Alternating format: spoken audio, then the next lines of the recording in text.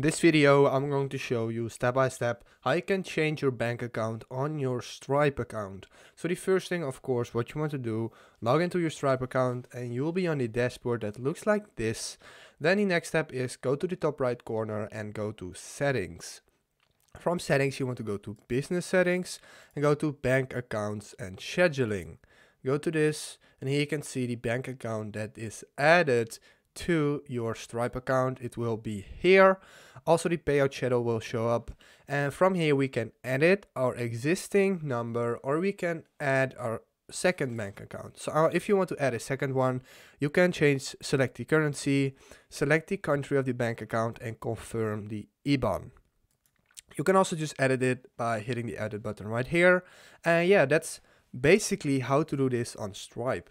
If this video helped you out, please leave a like, please subscribe, and see you next time. Have a good day.